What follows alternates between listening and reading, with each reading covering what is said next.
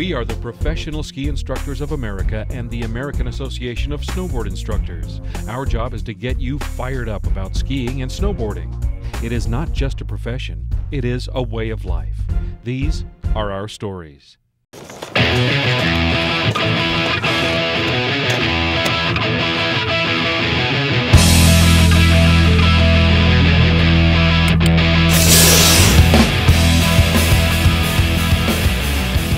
When I first wanted to become a ski instructor, I had this idea that the way that they chose who got to teach, especially in Aspen, you know, it has this sort of idea that it's Aspen, you know. The idea that I got for how they select their ski instructors was from the movie Aspen Extreme. So I had this idea in my head that it was super hot feet and you had to be able to jump through the bumps and that's what it was all about. And we have, in the training department, incredible skiers, and they hold us to a very high standard.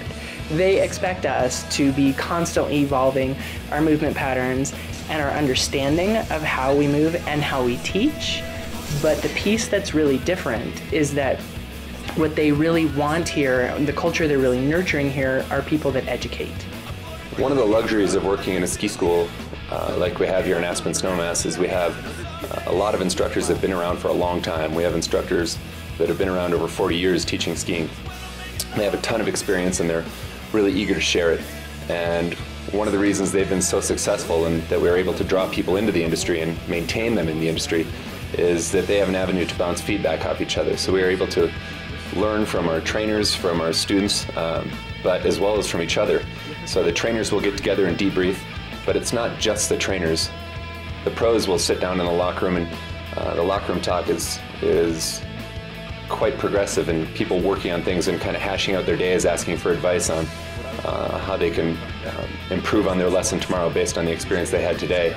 They do that by learning from the person in the locker next to them.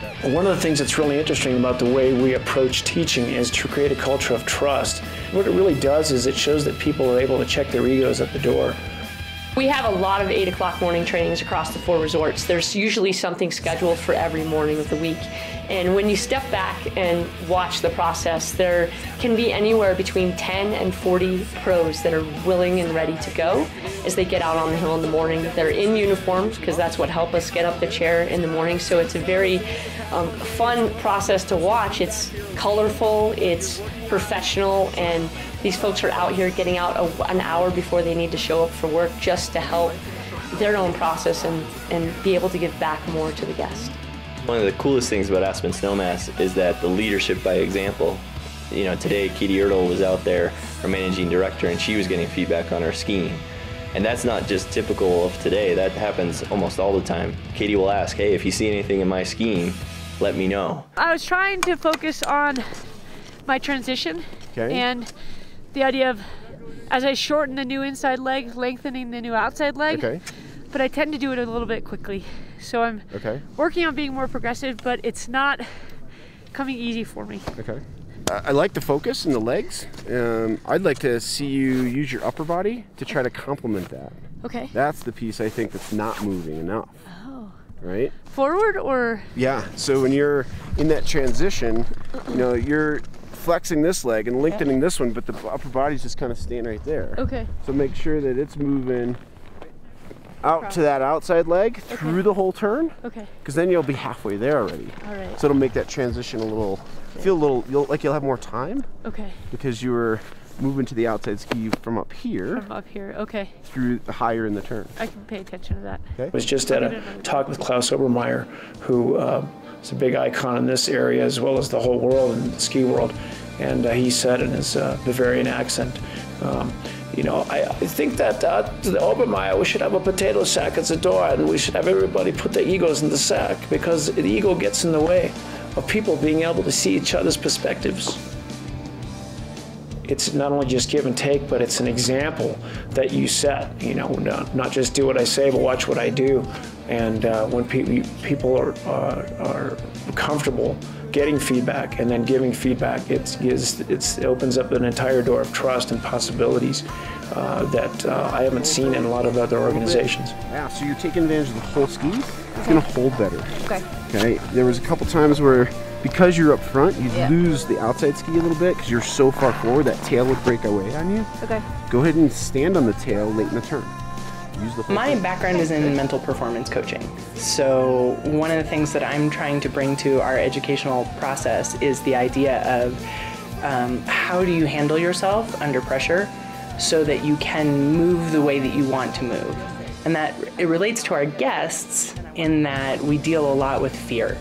So sometimes people think that in order to become a better skier, they just have to be better or more willing to be afraid, right? To ski scarier parts of the mountain.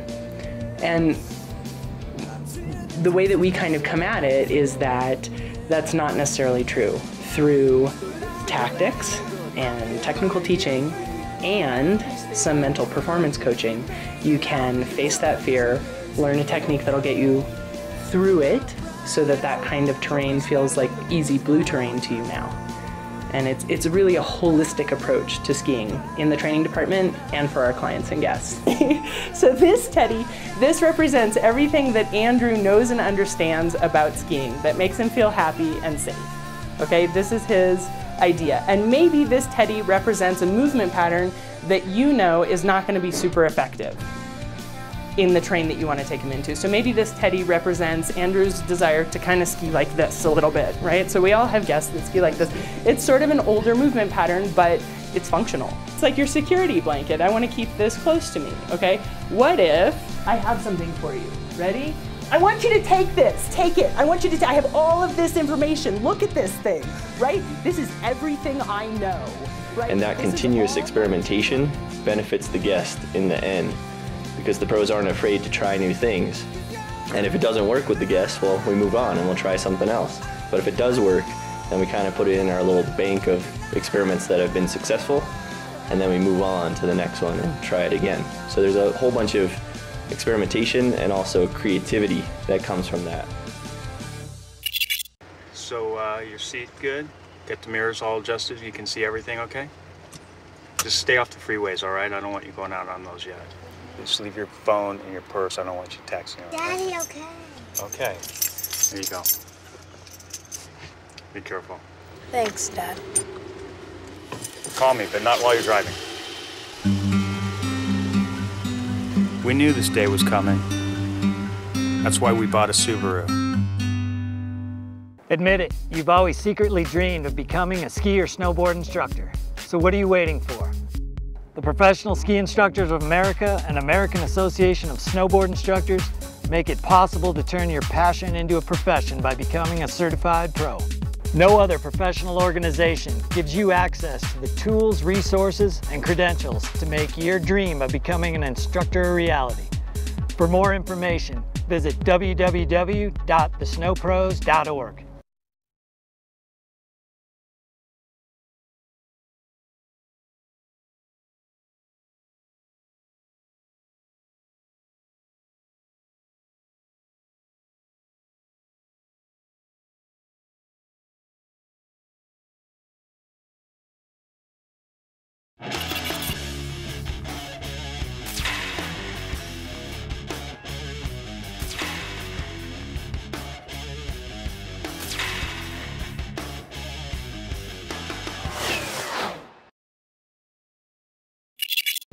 Hey guys, I was thinking about carving our skis and skidding our skis for skiing all over the mountain, and how oftentimes our students are a little confused about which is which and when to do which on the mountain.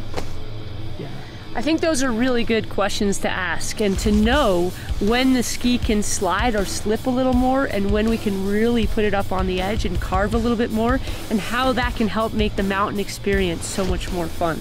So hey, here's an idea. Why don't we turn this into a little ski lab? Katie, you and I, let's go focus on skidding. We'll hypothesize a little bit about it. And Kate and Andy, why don't you guys go work on some carving, and we'll figure out what the results are. Excellent. Sounds good. That's good.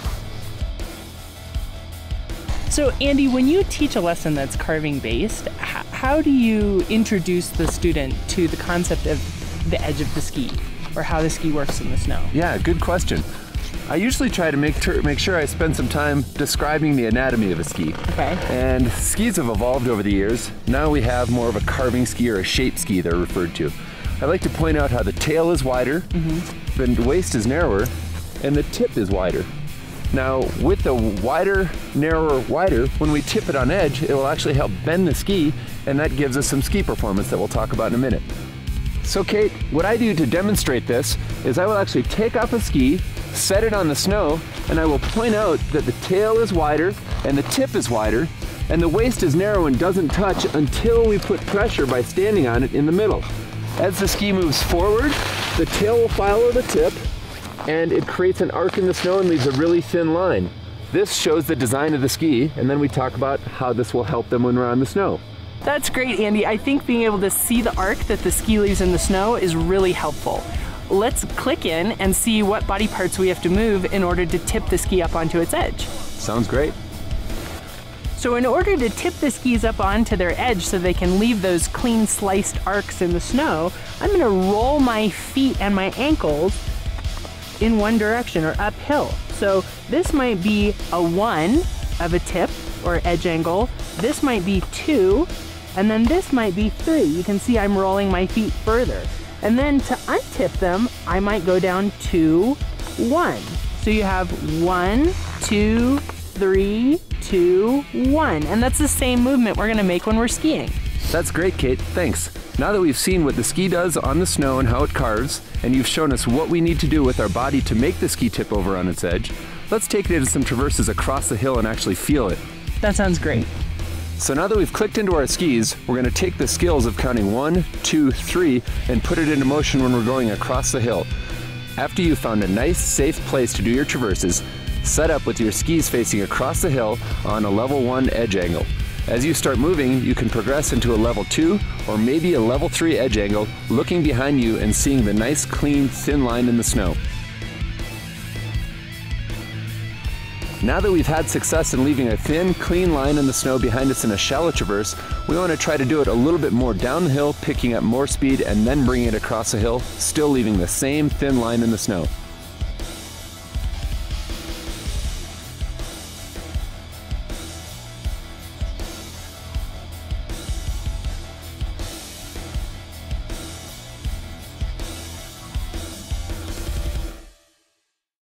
That's really helpful to begin to get the feeling of the ski carving and seeing those 2 thin lines.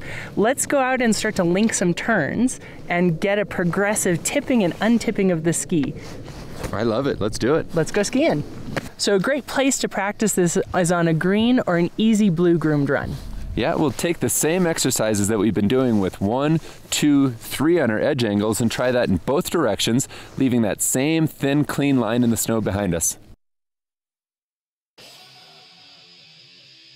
Hey Katie, so with skidding, the way that I think about it is it's a combination between going forwards and going sideways with the ski on the snow. Yeah, I would agree with that. And the cool thing is how many different applications you can use that in all mountain skiing when a student knows how to do that with their ski. I've got a great way to look at it on snow without being in your skis, just to demonstrate the path of the tail and the tip. Do you want to see that? Oh yeah, let's do it. So Kevin, when I'm showing a student about a skidded turn, I'll put the ski flat on the snow, and as I move it through the turn, I show that the tail takes a bit of a bigger path than the tip. Do you have any ideas for how to do that on snow? I sure do, yeah. Thanks for showing me that, Katie. What I like to do is take the students down and do something that I call a falling leaf drill that really gets after that combination of forward and sideways motion. Great, let's give it a whirl. All right. Notice in this falling leaf exercise how the skis move both forward and sideways at the same time. This is a great exercise to practice and really feel that sensation of the skis skidding that will help you take it into a skidded parallel turn. Hey Katie, really good job on the falling leaf drill. The next step I would take is click out of our skis and do a feet and leg turning exercise on the snow. Cool, can I see it? Sure. It's a little something like this. Oh, so that's cool. So what you can see with Kevin doing here, he's turning both thighs at the same time. and the toes and heels are turning at the same time, and that really ties in nicely to a parallel skidded turn, which we'll be doing next. Watch here as we do basic parallel turns. Both legs are turning at the same time. The tail is taking a wider path than the tip.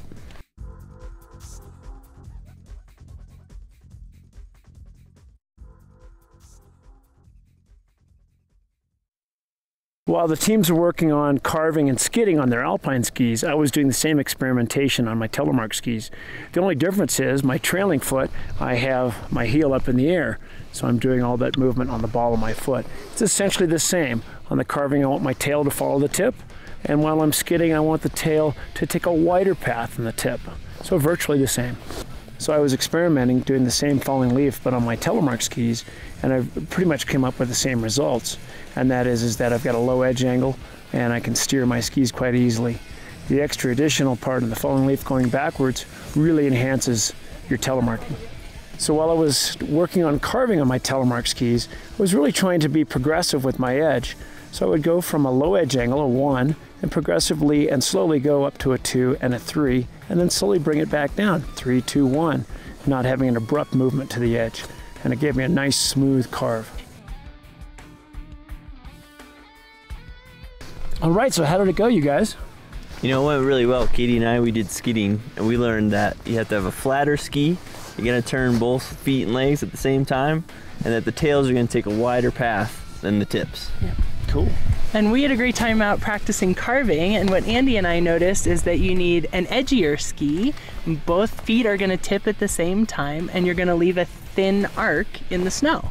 And what I noticed about what's cool about skidding is you can really control your speed through the arc of the turn if you want to get into some more difficult terrain. That was fun to play with. Well, we kind of found the opposite, that when we were carving, we were feeling a lot more comfortable maintaining that speed. Really dynamic turns that were a lot of fun to make.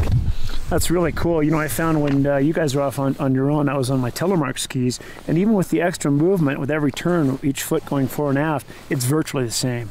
So we need a blend of carving and skidding to go out and enjoy the entire mountain.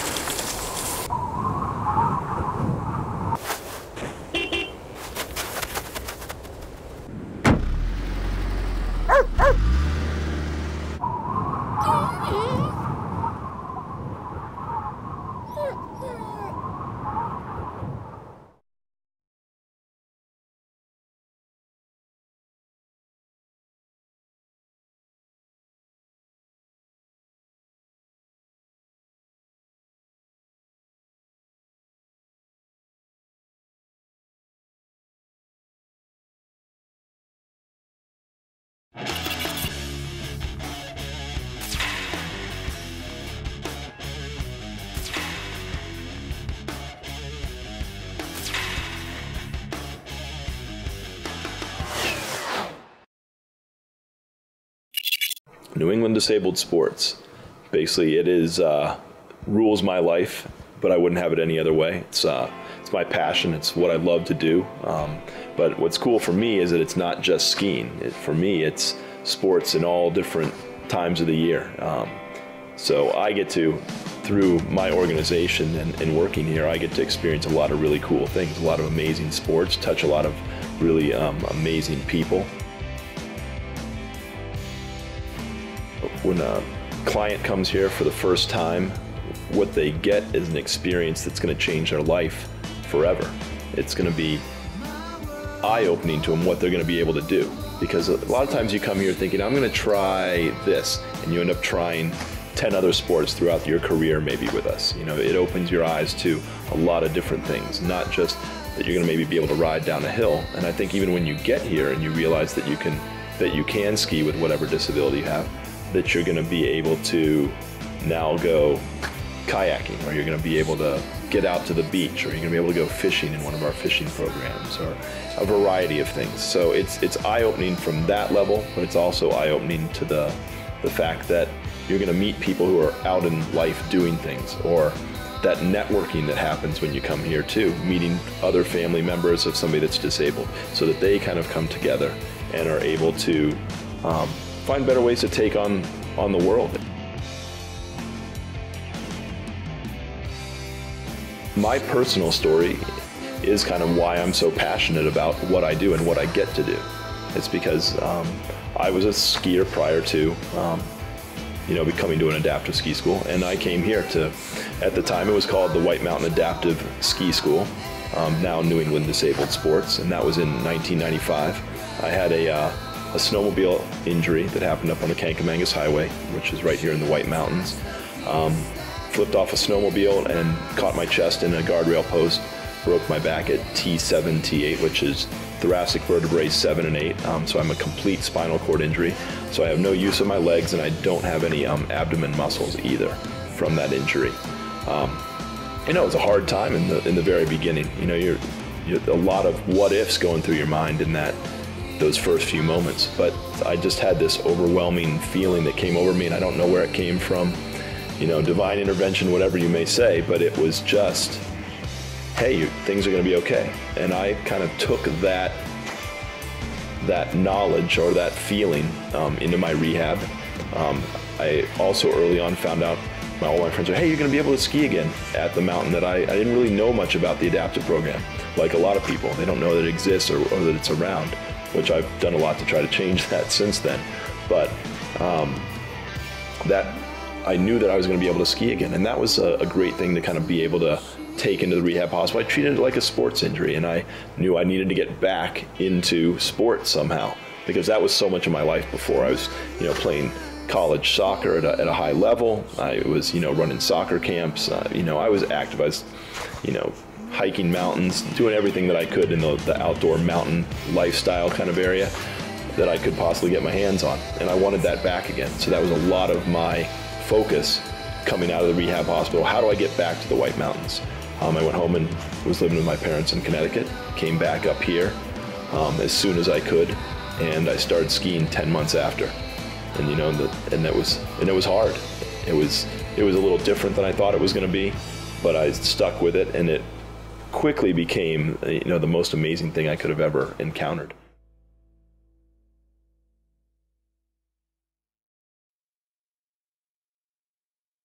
I think one of the unique relationships that we have at New England Disabled Sports is that with our own mountain, Loon Mountain here, has been a relationship, from the beginning that's been very powerful and very, I guess, embracing of each other. The fact that we wear the same ski school jacket as our regular alpine ski and ride school is kind of unprecedented, I think, in the industry.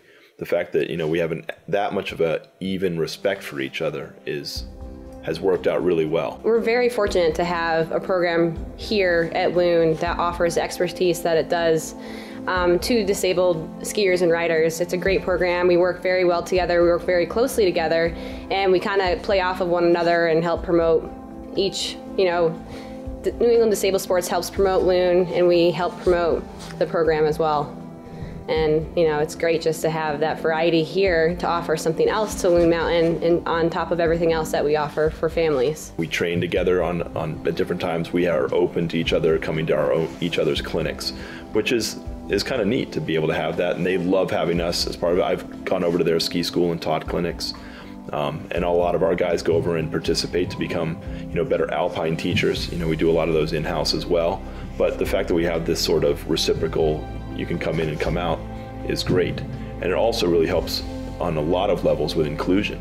If they run into a student that's in one of their classes that has some type of a disability, and a lot of times it ends up being in the emotional or cognitive realm where we're talking about, we're able to help them out by sending a coach who has the skill level to be able to deal with those situations, who is wearing the same coat, and that child doesn't have to feel like they're somewhere special. It's just a regular ski school. Same instructor, same jacket, nothing different. Just there to help maybe redirect the person, keep them on task. And that relationship has been very positive for them because they don't have to have a coach. Ours are volunteers. They have paid coaches, and they could never afford to have 2 or 3 coaches maybe with a group where they have children with disabilities or adults. in that group. It's just not cost effective to the business model, and we're able to help smooth that over and make it really cost effective for them. So there's a whole business part to it that really helps them as well.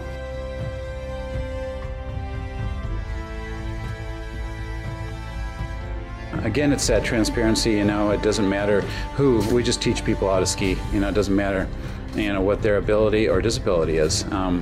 Here at Loon, the NEDS program, they have the same jacket as the ski school does, and the beauty of that too is the people that work for NEDS, they're on a volunteer basis, but if we need them during busy periods to help teach skiing in the regular ski school, we can do that too. We can just put them on a payroll, and people that have worked for us in the past, they kind of float back and forth. So it's a really nice partnership that we've developed, and you know, when we need help or they need help, it's back and forth.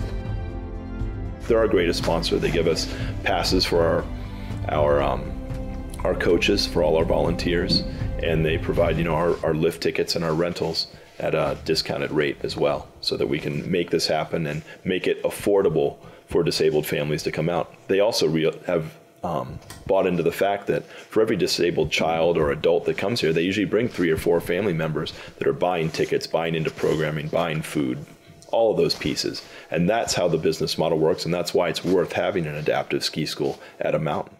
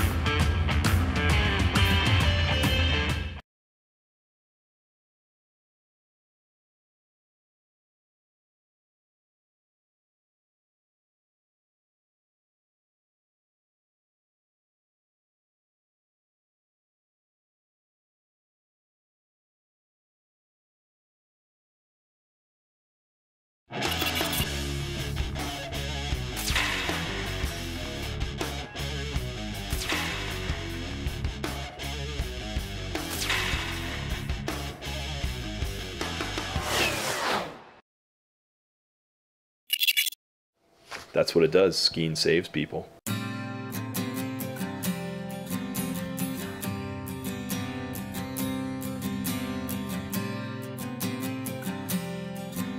When I first heard about Cam Shaw Duran, it was an introduction through his grandmother, mother, a variety of people, local people calling me and saying, this kid's had a really bad injury, he's paralyzed, he's just like you, can you come talk to him? And my first response is, I can't just come and start coming down on him saying, you gotta get your life together, you gotta pull it together, man, you know, and this is what I'm doing. So I said, what we need to do is we sort of arranged a meeting where he saw me doing something. At the time I was coaching soccer for a local high school, and I think he kind of saw that I was doing something normal, and that was the start of it. Next thing I was doing a lot of downhill mountain biking too. I just sort of arranged it, and that popped by his place, and he and Bodie Miller were their roommates, and they were at that time too. Swung by, had the downhill mountain bike in the back of the car, and just happened to see him on the side of the road and pulled it out, and we all ripped around, you know, just Bodie was shoving him up and down hills and dropping him over this and that, and he's like, wow, this is pretty cool. So I got him to come out and try that a couple of times, and we got into skiing. Geoff came to me and said, you know, I know you can't walk, but I don't really care about that. You can still ski, so let's get out here on the hill and, you know, show what you can do. It really enticed him, and I'd say it's one of the things that truly saved him and gave him a focus again in his life. That ability that, wow, I can ski and I can still live my life the way I loved it. I could be a ski bum if I want to. So I came out and I beat myself up on the hill quite a bit, but I ended up falling in love with it right away, and now I can't get enough of it. I'm here all the time with Geoff, and you know, he ended up my best friend, and we do everything now: biking, you know, skiing, water skiing, all of it. You know, so it's just nice to have an outlet of sports and just realizing what you can do with your life, even if you are disabled. And now I have the opportunity to give back what Geoff gave to me to other people. So when I teach someone how to drop their hip into a turn or how to get out there on the hill, whether it's a 10-year-old named Owen, one of my favorite students, or a 30-year-old guy, you know, going for his medical degree that just wants to learn how to ski, it's an incredible feeling to give something back like that to them. He realized there was more than just being a ski bum out of this or just being a skier. He realized that he could become a businessman again. He started working for beverage companies and became a salesman and a rep for those. Got really heavily involved in that, and now he's moved on, is doing some product development with Bodie's Foundation, Turtle Ridge Foundation, trying to develop adaptive equipment to make it a little less expensive for the average end user out there, and developing high-end stuff that's specifically designed, say, for skiers. It could be, you know, the next generation of skis that actually are built for, say, mono skis in particular.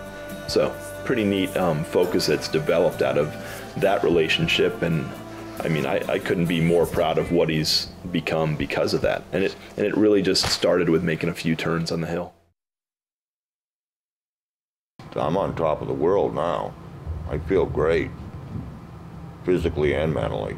I feel absolutely great.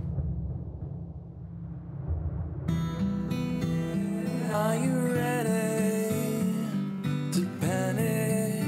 It's that time of year. My name is Pete Jeffers, and today was my 4th full day of skiing. I'd never skied before in my life. I came up here about 3 weeks ago with a program through the Veterans Administration, and I had so much fun. I just thought about it and thought about it ever since we were up here 3 weeks ago, and I had to come back up and try it some more. And I found something that I really, really love doing now. I can't get it out of my head. Well, one of the things that's amazing is that, you know, that you can have a guy who's been disabled for a long, long time and really hasn't, you know, gotten off the couch or hasn't been out in the world experiencing some of the things that are really out there that he could take advantage of. Well, I lost my legs because of the Vietnam War.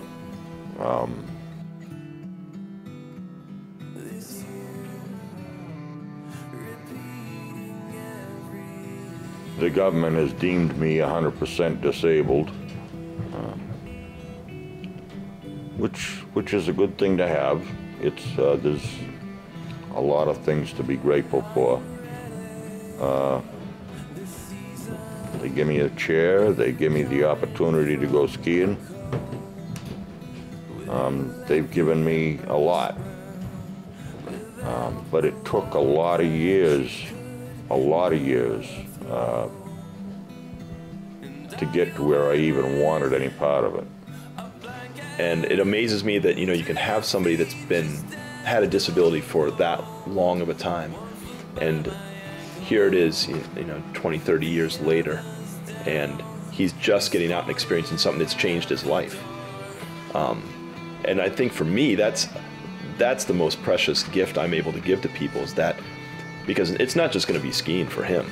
It isn't. It's going to be a variety of things. He's getting a whole different confidence level just because of being outdoors and finding a different focus. That is the coolest part of my job, is just giving somebody a new focus, a new excitement in their lives, and that feeling that pretty much anything is possible.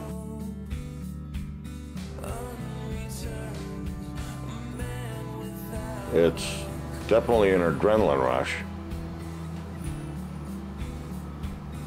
And I guess it has its moments when it's a little bit scary, but it's more fun than it is scary.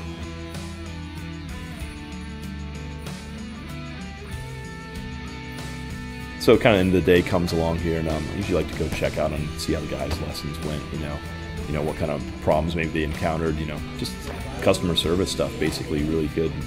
things to check out how they felt, you know, things that they felt they worked on or accomplished or were able to do out there during the day. It makes them feel good, you know, to have somebody come up and, especially from the chair perspective too, works really well that they get that kind of one-on-one, maybe if they're at eye level.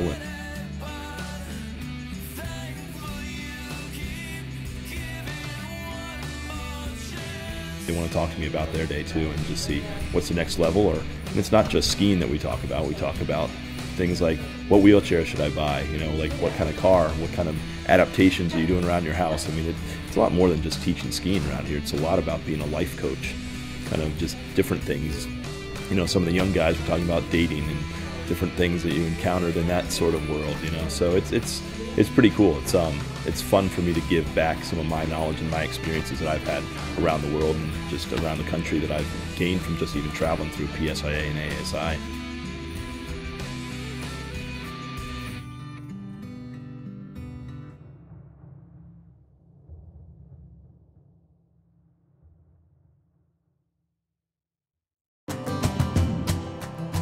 There's a cattle guard, take a right. Do you have any idea where you're going? Wherever the wind takes me. This is so off course.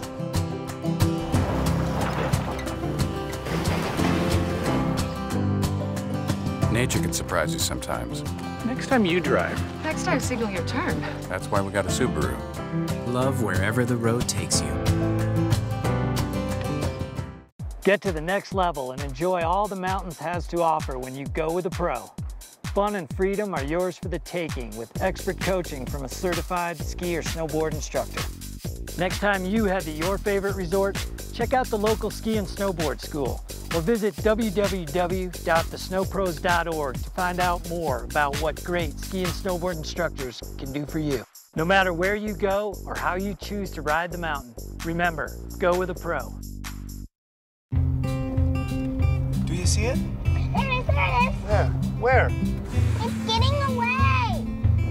Where is it? It's gone. We'll find it. Any day can be an adventure. That's why we got a Subaru. Love wherever the road takes you.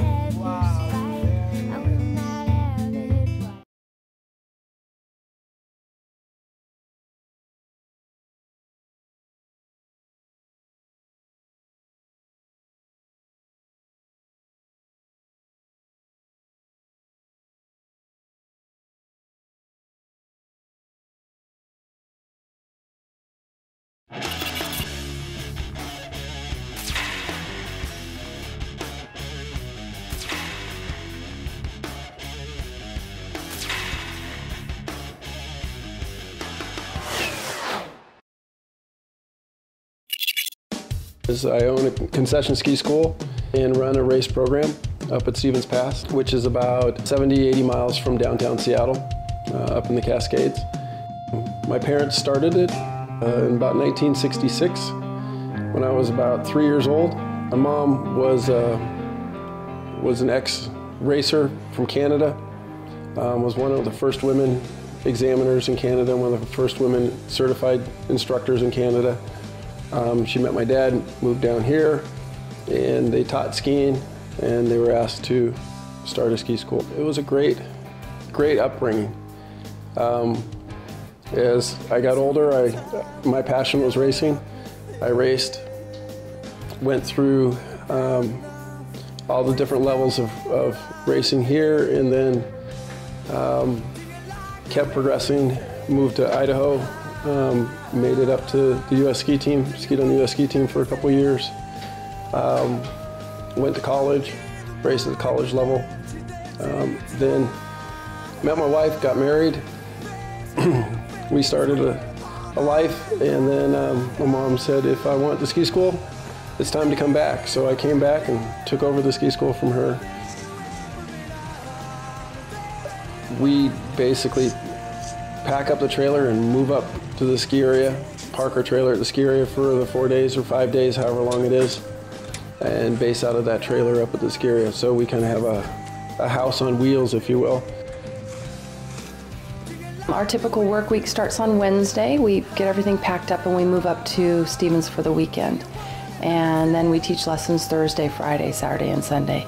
We have about 550 kids in ski school right now. We have a staff of about 70 instructors. So it's actually a pretty decent sized program. And all of our business is done in 7 weeks. So it's very intensive at the same time. We teach mostly 4-hour all-day lessons. We start with kids that are age 2.5 all the way through adult and through racing actually, and instructor training as well. We have programs where we take kids up on buses, where we work with school districts, pick them up at school and bring them up for weekend lessons. And we have big programs where families drive up on their own to learn to ski or snowboard. It's very important to us that we put out a quality product, and also that we have very personal relationships with the athletes and students that we have. So our program is relatively small, and in the race world in particular, it's quite small. And that enables us to have long-term relationships with the kids who come through the program.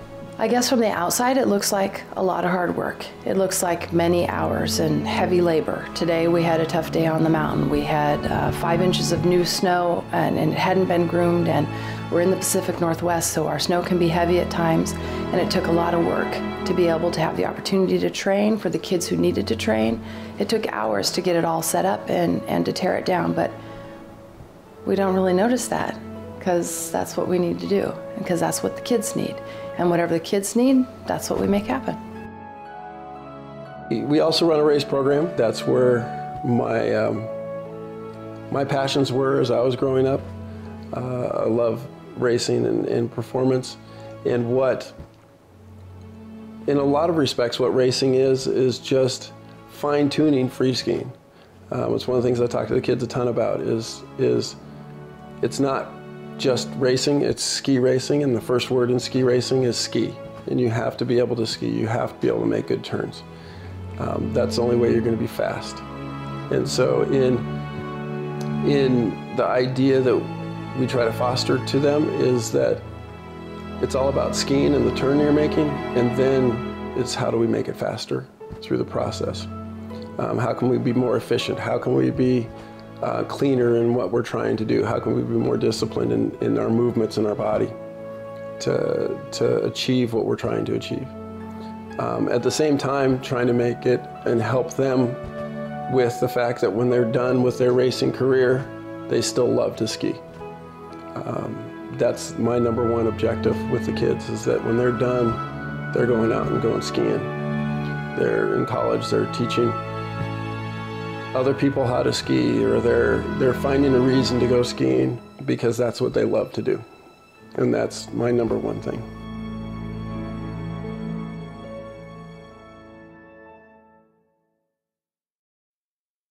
Now that I have some boys of my own, it's been really fun to go back through the process that I kind of went through, being part of the ski school, having my parents do it. It's been really fun sharing with them the experiences of teaching skiing, of being around it, of understanding a sport pretty in-depthly. Growing up in a ski school and being around and skiing all your life, it's a little bit different, you know. When you come home and you're not skiing on a weekend, you're like, what do people do for a living? Because, you know, you're used up skiing, and it kind of becomes just ingrained. You just go out, you ski, you have fun, that's what you like doing. It definitely changes your perspective on what you do, for sure. Growing up through the ski school was unbelievable. It was a really cool experience. It's one huge family. I'm really close with all the instructors, and I think it helped a lot for my skiing. Transitioning into racing, it got better because now I have a really good group that supports me. I can go up to any one of them and say, you know, this is what I'm struggling with. What are your ideas? Can you help me with it? Because our family is so committed to skiing and ski instruction and ski racing, it's pretty invasive. It takes over our lives easily. For myself, as the mom, I get to manage and herd the cats and do the laundry and help do all of that, and it can be pretty difficult to manage it all. But the lessons that the kids learn through the process make it all worthwhile. I don't think that there's a lot of places still for children where they can have the kind of freedom and autonomy that they have on the mountain. One of the big reasons I do it is because of the lifestyle it affords us as a family. Nobody teaches skiing to get rich, but we're very rich in lifestyle. We get to spend, as a family, we get to spend a ton of time together, sharing joys that we all love to do. We get to play a lot together in things that are fun. It allows us to do things that together as a family that a lot of families don't get to do nowadays. My kids can have a conversation with any adult on the chair. They've had to do that since they were 5 or 6 years old, right? They've traveled to Europe. They've traveled to South America by themselves at 16, 17 years old. So it's a family affair that makes this work. They can pack their stuff, they can do their laundry.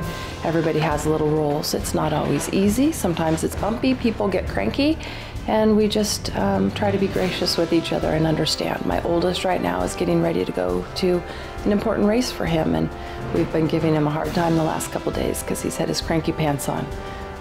But it's part of the process, and we believe it's a great way for them to grow up, and they're turning into adults that we respect, and that's what's most important to us. Having been brought up in that lifestyle, it's a fantastic way to understand different people's perspectives, and it really rounds out your understandings and beliefs by being able to have a lot of time together doing something that you enjoy doing, that you love to do, with other people that love to do it.